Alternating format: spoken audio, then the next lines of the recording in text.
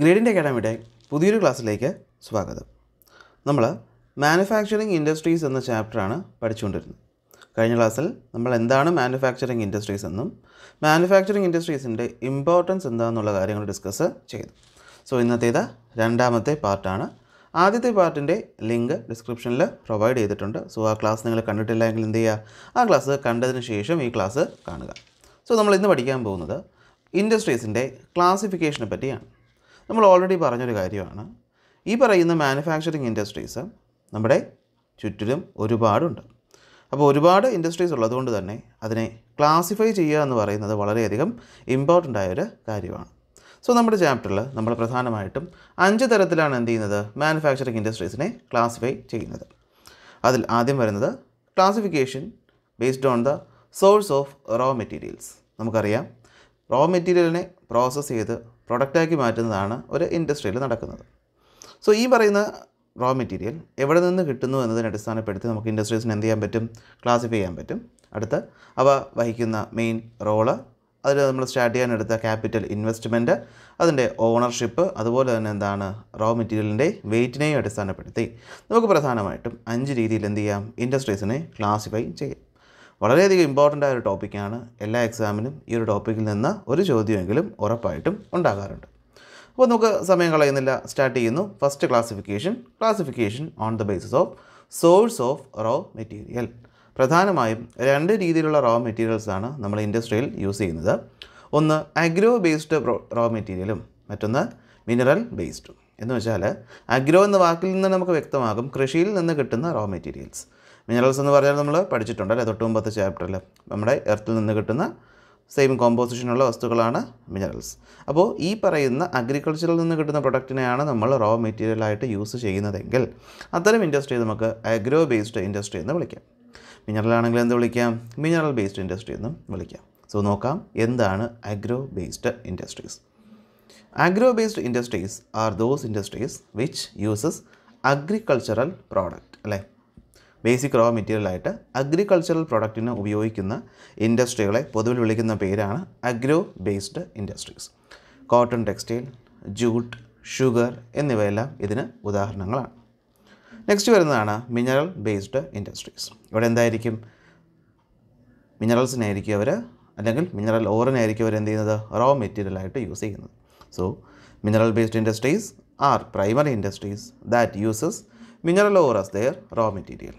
Iron and steel, cement, aluminium, machine tools, petrochemicals ഇതെല്ലാം എന്താണ്, മിനറൽസിൽ നിന്ന് ഉൽപ്പാദിപ്പിക്കുന്ന പ്രൊഡക്റ്റുകളാണ് ഇവിടെ എന്ത് ചെയ്യുന്നത്, ഉൽപ്പാദിപ്പിക്കുന്നത്. സോ ഇവിടുത്തെ റോ മെറ്റീരിയൽസ് എല്ലാം എന്താണ്, മിനറൽസ് ആണ്. സോ നമുക്കതിനെ എന്ത് വിളിക്കാം, മിനറൽ ബേസ്ഡ് ഇൻഡസ്ട്രീസ് എന്ന് വിളിക്കാം.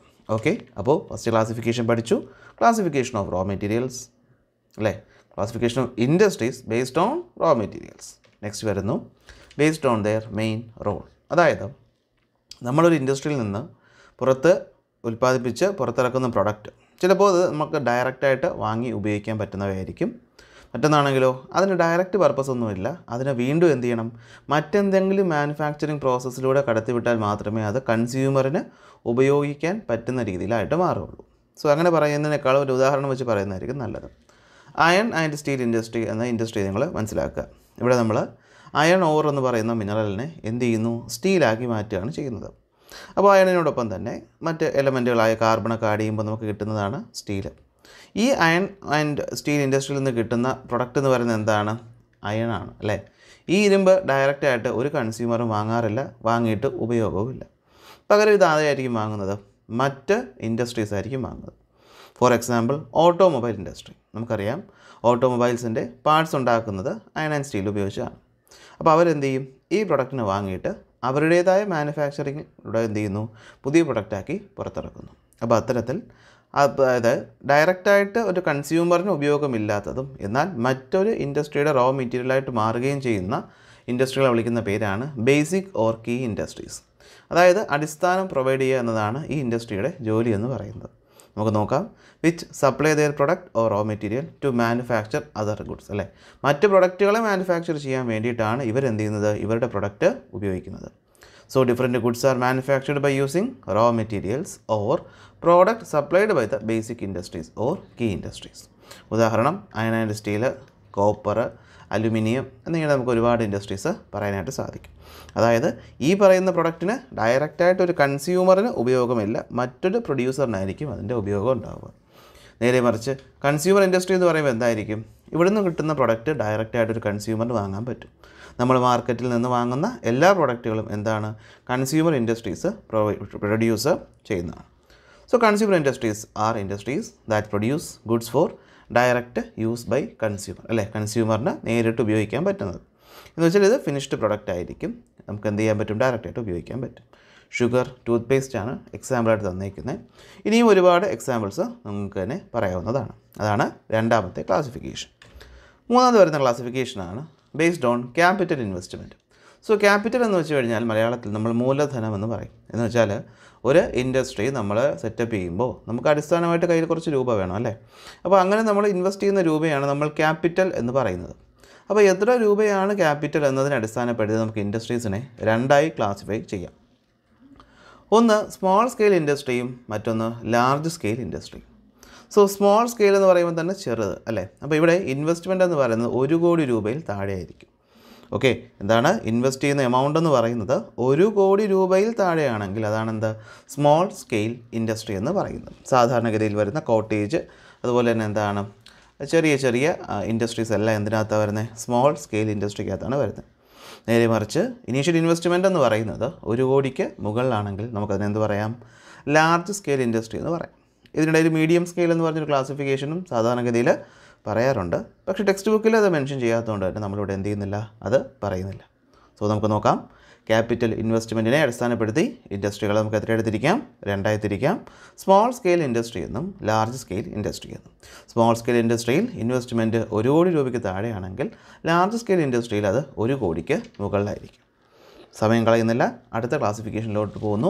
ഏറ്റവും ഇമ്പോർട്ടൻ്റ് ആയൊരു ക്ലാസിഫിക്കേഷനാണ് ബേസ്ഡ് ഓൺ ഓണർഷിപ്പ്, അല്ലേ? ആരാണ് ഉടമസ്ഥൻ എന്നതിനെ അടിസ്ഥാനപ്പെടുത്തി ഇൻഡസ്ട്രീസിനെ നമുക്ക് 4ആയിട്ട് എന്ത് ചെയ്യാം? ക്ലാസിഫൈ ചെയ്യാം. ആദ്യം വരുന്നു പബ്ലിക് സെക്ടർ. മുൻപുള്ള ക്ലാസ്സുകളിലും ഞാനിത് പറഞ്ഞിട്ടുണ്ട്. നമ്മൾ ജോഗ്രഫി അല്ലെങ്കിൽ എക്കണോമിക്സിൽ പബ്ലിക് എന്നൊരു വാക്ക് ഉപയോഗിക്കുന്നുണ്ടെങ്കിൽ അത് ഗവൺമെൻറ്റിനെ ആയിരിക്കും സൂചിപ്പിക്കുന്നത്. സോ പബ്ലിക് സെക്ടർ എന്ന് പറയുമ്പോൾ എന്തായിരിക്കും? അത് ഓൺ ചെയ്യുന്നത് ഗവൺമെൻറ് ആയിരിക്കും. എക്കണോമിക്സിൽ നമ്മളിത് പഠിച്ചിട്ടുള്ളതാണ്. പ്രൈവറ്റ് സെക്ടർ എന്ന് പറയുമ്പോൾ എന്തായിരിക്കും? അതൊരു പ്രൈവറ്റ് ഇൻഡിവിജ്വലോ അല്ലെങ്കിൽ ഒരു ഗ്രൂപ്പോ ആയിരിക്കാം. ജോയിൻറ്റ് സെക്ടർ എന്ന് പറയുമ്പോൾ എന്താണ്? ഇവിടെ പബ്ലിക്കും പ്രൈവറ്റും ഒരുമിച്ച് ചേർന്നാണ് എന്ത് ചെയ്യുന്നത്? ഇൻഡസ്ട്രീസ് റൺ ചെയ്യുന്നത്. കോപ്പറേറ്റീവ് സെക്ടർ എന്ന് പറയുമ്പോൾ എന്തായിരിക്കും? അതൊരു കോപ്പറേറ്റീവ് സൊസൈറ്റിയുടെ കീഴിലായിരിക്കും വരുന്നത്. ഓരോന്നും എന്താണെന്ന് നമുക്ക് നോക്കാം. ഫസ്റ്റ് വരുന്ന പബ്ലിക് സെക്ടർ. പറയേണ്ട കാര്യമില്ല, നിങ്ങൾക്കറിയാം, അല്ലേ? ഇത് on and operate by government ആണ്. സർക്കാരിൻ്റെ ഉടമസ്ഥതയിലാണ് വരുന്നത്. Bharat heavy electrical limited, steel authority of India, അതുപോലെ തന്നെ എന്താണ് നമ്മുടെ ഇന്ത്യൻ റെയിൽവേ എന്നെല്ലാം പറയുന്നത് എന്താണ്? പബ്ലിക് സെക്ടറിനകത്ത് വരുന്ന സ്ഥാപനങ്ങളാണ്. എന്ന് വെച്ചാൽ അതിൻ്റെ പൂർണ്ണമായ കൺട്രോൾ ആരുടെ കയ്യിലായിരിക്കും? ഗവൺമെൻറ്റിൻ്റെ കയ്യിൽ ആയിരിക്കും. രണ്ടാമത് വരുന്നതാണ് പ്രൈവറ്റ് സെക്ടർ. അതും അറിയേണ്ട എക്സ്പ്ലനേഷൻ്റെ ആവശ്യമില്ല. Operated by individuals or group of individuals, അല്ലേ? ഒരു വ്യക്തിയോ അല്ലെങ്കിൽ ഒരു ഗ്രൂപ്പ് അല്ലെങ്കിൽ ഒരു ബോർഡ് ഓഫ് ഡയറക്ടേഴ്സോ ആയിരിക്കും എന്ത് ചെയ്യുന്നത്? അത് കൺട്രോൾ ചെയ്യുന്നത്.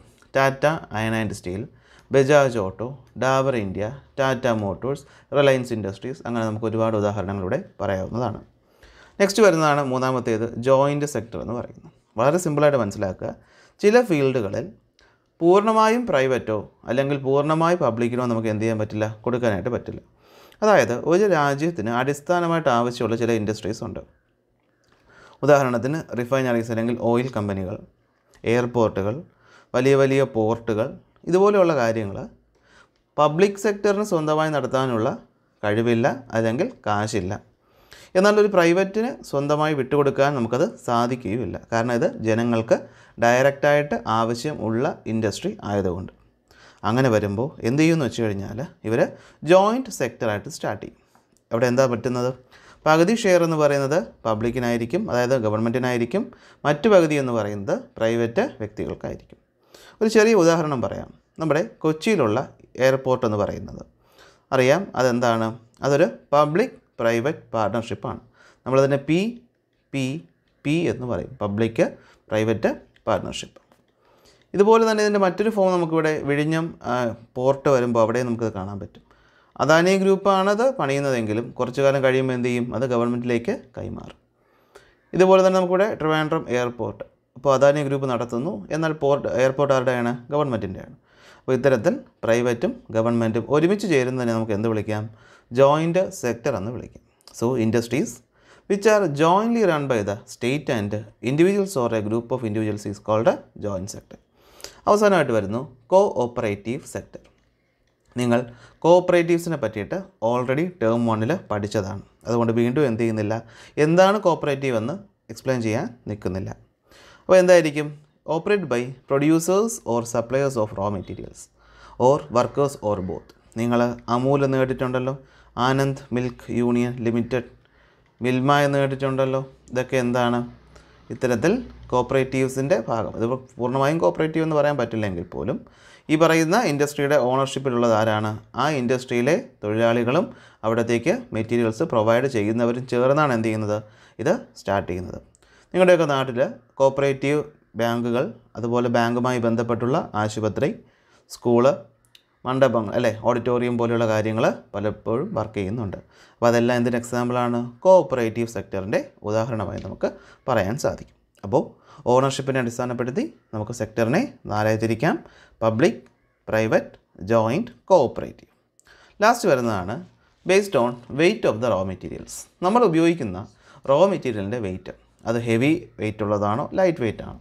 ഹെവി വെയ്റ്റ് ആണെങ്കിൽ നമുക്കതിനെ ഹെവി ഇൻഡസ്ട്രി എന്ന് വിളിക്കാം. ഏറ്റവും നല്ല example iron and steel. Light industries എന്ന് പറയുമ്പോൾ എന്തായിരിക്കും? മെറ്റീരിയൽസ് ലൈറ്റ് ആയിരിക്കും. ഇലക്ട്രിക്കൽ ഇൻഡസ്ട്രി എന്ന് പറയുന്നു. എന്ന് വെച്ചാൽ ഇവിടെ നമ്മൾ വലിയ വെയിറ്റുള്ള വലിയ ക്രെയിനുകളൊക്കെ ഉപയോഗിച്ച് പ്രവർത്തിക്കേണ്ട, അല്ലെങ്കിൽ വലിയ റിസ്ക് ഉള്ള ഇൻഡസ്ട്രീസിന് നമുക്ക് ഹെവി എന്ന് പറയാൻ പറ്റും. ലൈറ്റ് ഇൻഡസ്ട്രീസ് എന്ന് പറയുമ്പോൾ എന്തായിരിക്കും? അതിനകത്ത് അസോസിയേറ്റ് ചെയ്ത് വരുന്ന ഡേഞ്ചർ കുറവായിരിക്കും. വെയിറ്റ് കുറഞ്ഞ വസ്തുക്കളായിരിക്കും നമ്മൾ എന്ത് ചെയ്യുന്നത്? പ്രധാനമായിട്ടും യൂസ് ചെയ്യുന്നത്. ഇത്തരത്തിൽ നമുക്ക് എന്ത് ചെയ്യാൻ പറ്റും? ഇൻഡസ്ട്രീസിനെ ക്ലാസിഫൈ ചെയ്യാൻ പറ്റും. സോ ഒരു തവണ നമുക്ക് പഠിച്ച കാര്യങ്ങൾ ഒന്ന് ഓടിച്ചു നോക്കാം. ഇൻഡസ്ട്രികളെ 5 തരത്തിൽ ക്ലാസിഫൈ ചെയ്യുന്നു: raw material, main role, capital investment, ownership, weight. First classification based on raw materials. Raw മെറ്റീരിയലിനെ അടിസ്ഥാനപ്പെടുത്തി ഇൻഡസ്ട്രികളെ 2 തിരിക്കാം: അഗ്രോ ബേസ്ഡും മിനറൽ ബേസ്ഡും. അടുത്ത് വരുന്നു മെയിൻ റോൾ അല്ലേ. ഈ പറയുന്ന ഇൻഡസ്ട്രിയിൽ നിന്ന് പുറത്തിറക്കുന്ന പ്രൊഡക്റ്റ് കൺസ്യൂമറിന് വാങ്ങി ഉപയോഗിക്കാൻ പറ്റുമെങ്കിൽ അത് കൺസ്യൂമർ ഇൻഡസ്ട്രി എന്നും, നേരെ മറിച്ച് അത് മറ്റൊരു ഇൻഡസ്ട്രിയുടെ റോ മെറ്റീരിയലായിട്ട് മാറുകയാണെങ്കിൽ അത് നമുക്ക് എന്ത് വിളിക്കാം? ബേസിക് ഓർ കീ ഇൻഡസ്ട്രി എന്നും വിളിക്കാം. നെക്സ്റ്റ് വരുന്നു ക്യാപിറ്റൽ ഇൻവെസ്റ്റ്മെൻറ്റ്. ഇൻവെസ്റ്റ്മെൻറ്റിനെ അടിസ്ഥാനപ്പെടുത്തി ഇൻഡസ്ട്രികളെ 2 തിരിക്കാം: സ്മോൾ സ്കെയിലും ലാർജ് സ്കെയിലും. 1 കോടിക്ക് താഴെയാണെങ്കിൽ സ്മോൾ സ്കെയിലും, 1 കോടിക്ക് മുകളിലാണെങ്കിൽ അത് ലാർജ് സ്കെയിൽ. ഓണർഷിപ്പിനെ അടിസ്ഥാനപ്പെടുത്തി 4 തിരിക്കാം: പബ്ലിക്, പ്രൈവറ്റ്, ജോയിൻറ്റ്, കോപ്പറേറ്റീവ്. സർക്കാരിൻ്റെ ഉടമസ്ഥതയിലാണെങ്കിൽ അത് പബ്ലിക്, പ്രൈവറ്റ് ആണെങ്കിൽ പ്രൈവറ്റ് വ്യക്തികൾ, പബ്ലിക്കും പ്രൈവറ്റും കൂടി ചേർന്നാണെങ്കിൽ അത് ജോയിൻറ്റ്, കോപ്പറേറ്റീവ് സൊസൈറ്റികളാണെങ്കിൽ കൺട്രോൾ ചെയ്യുന്നെങ്കിൽ അത് കോഓപ്പറേറ്റീവ് സെക്ടർ. വെയ്റ്റിനെ അടിസ്ഥാനപ്പെടുത്തി 2 തിരിക്കാം: ഹെവി വെയ്റ്റും ലൈറ്റ് വെയ്റ്റും. സോ നമ്മൾ ഇന്നത്തെ ക്ലാസ്സിൽ ഇത്രയും കാര്യങ്ങളാണ് ഡിസ്കസ് ചെയ്യുന്നത്. സോ നിങ്ങൾക്ക് ക്ലാസ് ഇഷ്ടപ്പെട്ടിട്ടുണ്ടെങ്കിൽ ലൈക്ക് ചെയ്യുക, ഫ്രണ്ട്സിന് ഷെയർ ചെയ്യുക. ആദ്യമായിട്ടാണ് ചാനൽ കാണുന്നതെങ്കിൽ സബ്സ്ക്രൈബ് ചെയ്യുക. ഈ പറയുന്ന ക്ലാസ്സിന് നോട്ട് ആവശ്യമുള്ളത് ഞങ്ങളുടെ ടെലഗ്രാം ഗ്രൂപ്പിൽ ജോയിൻ ചെയ്യുക. ഗ്രൂപ്പിൻ്റെ ലിങ്ക് താഴെ ഡിസ്ക്രിപ്ഷനിൽ ആഡ് ചെയ്തിട്ടുണ്ട്. സോ നമുക്ക് എന്ത് ചെയ്യാം? അടുത്ത ക്ലാസ്സിൽ അടുത്ത ടോപ്പിക്കുമായിട്ട് കാണാം. അതുവരെ ബൈ ബൈ.